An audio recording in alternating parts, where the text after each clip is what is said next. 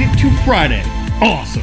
I'm Carl Azus. I'm your anchor here at CNN 10, and we start today in the European nation of Belgium. At a news conference yesterday at the NATO headquarters in Brussels, U.S. President Joe Biden said America had sent $2 billion worth of military equipment to help Ukrainian forces fight Russia. He announced the U.S. would spend more than $1 billion on humanitarian aid for Ukrainian civilians and hundreds of millions on pro-democracy and human rights efforts in Ukraine and other nations.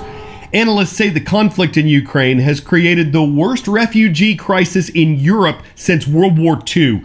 The United Nations estimates that 3.5 million Ukrainians have left their country, mostly for other European nations, though more than 270,000 are believed to have gone into Russia.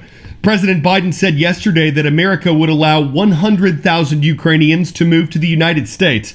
The U.S. is a member and the biggest contributor to the NATO alliance of North American and European countries. And though Ukraine is not a member of that alliance, the U.S. president said it was standing together in opposing Russia's invasion. Putin was banking on NATO being split. My early conversation with him in December and early January, it was clear to me he didn't think we could sustain this cohesion. NATO has never been more united than it is today. Putin is getting exactly the opposite what he intended to have as a consequence of going into Ukraine. The Russian government said yesterday that NATO's decision to support Ukraine proves the alliance wants the conflict there to continue. And it said the weapons that NATO is sending to Ukraine's military are, quote, reaping terrible results. Meantime, Ukrainian President Volodymyr Zelensky asked NATO for more weapons, including tanks, defenses against air attacks, and fighter jets. But that's one thing the U.S. has resisted sending to Ukraine. It's concerned that Russia would see the fighter jets as going too far, that they'd be viewed as an American expansion of the conflict. At this point, there's no end in sight to it. Extensive destruction can be seen in Ukrainian cities, and both Ukraine and Russia have lost thousands of troops in the war. NATO leaders are trying to figure out what to do if Russia changes its tactics and uses more deadly weapons, like chemical or nuclear weapons. President Biden said America would respond if Russia made a chemical attack, but that how the U.S. responds would depend on how the weapons were used. In the past, Russia has promised not to make or use chemical arms, and officials say there's no evidence they've been used in this conflict. 10-second trivia. Which of these animals is not considered endangered? Snow leopard, slender-snouted crocodile, basking shark, or giant otter? The International Union for the Conservation of Nature classifies all these animals as endangered except the snow leopard. The snow leopard used to be on the IUCN's red list of endangered species, and the animal is still considered vulnerable. Encyclopedia Britannica says there are between 2,500 and 10,000 snow leopards left in the wild, though other estimates put the number much lower. Their population is reportedly decreasing, though, and there are several possible reasons why. One is that they may be hunted for their use in traditional Chinese medicine. Disease may play a factor, as might loss of their natural habitat, but snow leopards are also known to attack the livestock of nearby farmers. So a conservationist is taking action to protect their livelihood while also protecting the snow leopards themselves.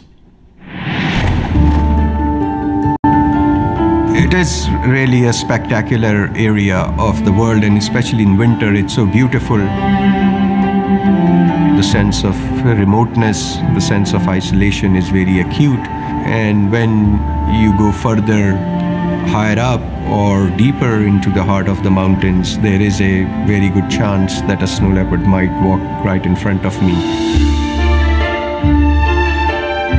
The first time I heard a snow leopard roar, I still remember a long time ago. Suddenly I heard this roaring call. I mean, if anything, it was just sheer wildness. My name is Shafqat Hussain. I'm a professor of anthropology at Trinity College in Hartford, Connecticut. I work on a snow leopard conservation project in northern Pakistan that has been running for the last 20 years. ये वाला देखो ना, ये तो बिल्कुल ही clear है। I have never never seen a snow leopard in the wild. You're dealing with an animal that is very, very elusive, and its habitat is very difficult to study. Many times I have told my colleagues when we are setting up camera traps or doing surveys that I'm sure that a snow leopard is watching me from somewhere up there. The snow leopards are incessant communicators. I wonder what they would do if they had, all this new social media technology, right? Because just like we human beings, we are always connecting. And you can see the snow leopard, doing the same by leaving all these marks in their territory, whether it's a spray or leaving their cheek hair, as if these cats are trying to communicate with other cats in this big, vast and empty landscape. We have been working in close to 25 villages in the region of Baltistan.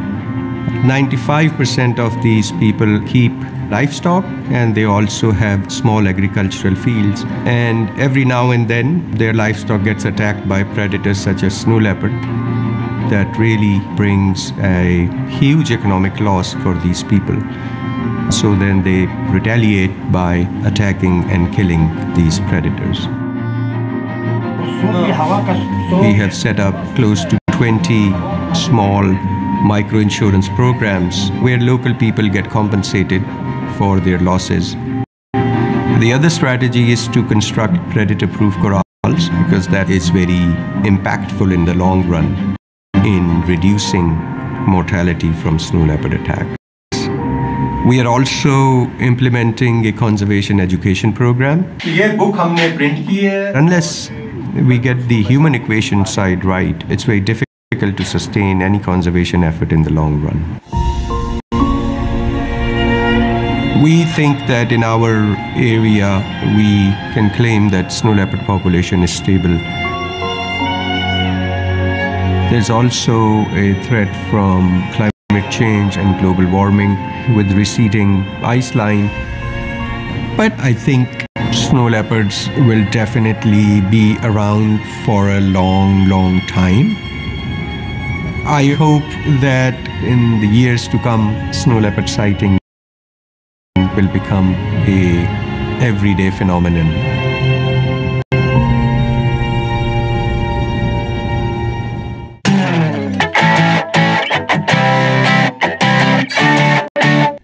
Doug was thought to be a potato. It smelled like a potato, it tasted like a potato, it didn't really look like a potato, and sadly for the New Zealand couple that dug up Doug, it's not a potato. After finding Doug in their garden, they thought they'd stumbled across a record-sized spud. Doug weighed 17.4 pounds. But after extensive research and DNA analysis, experts concluded that Doug is a tuber of a type of gourd that might have come from a choco. Even if they were grounded, they weren't totally disappointed. They still had something tuber, and they could always put on their nightshades and start looking to spud the roots of another side for their vegetable. All they gotta do at this point is to keep their eyes peeled. All right. I'm Carl Azus. Today's shout out takes us to Boiling Springs, Pennsylvania, where we are happy to see you, the students of Boiling Springs High School. We hope all y'all have a great weekend.